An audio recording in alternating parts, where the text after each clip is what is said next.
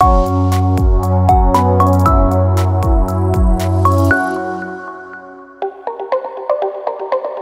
does neurofeedback work? It's another one of those questions I get asked several times a week.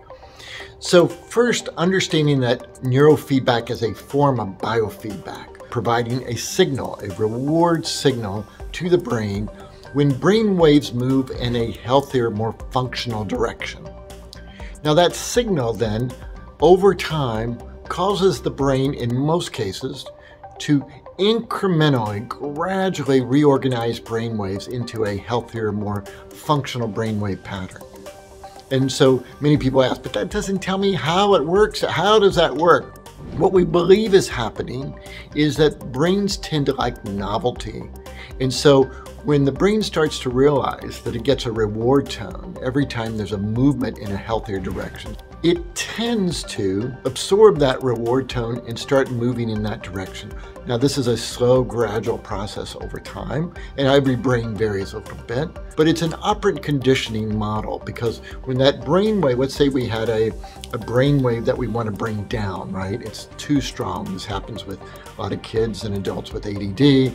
It's often present with anxiety, panic, OCD, these kinds of things. So imagine this theta wave is very strong, and we want to bring it down. So the neurofeedback is providing a reward tone every time that dips. And over time, because it is an operant conditioning model, the brain then responds to that reward and incrementally, very slowly changes that brainwave. Coincidentally, with ADD, anxiety disorders, in certain locations, that theta wave can be 5 or 6 standard deviations above where it should be, which is significant. I mention that because it's simply a matter of time then to retrain that brainwave into a healthier brainwave form.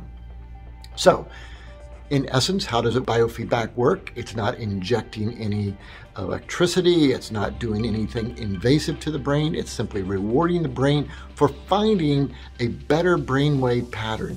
And doing this repeatedly and through operant conditioning, that brain then becomes reorganized in ways that feel better and function better. I hope that helps. This is Dr. Randy Cale.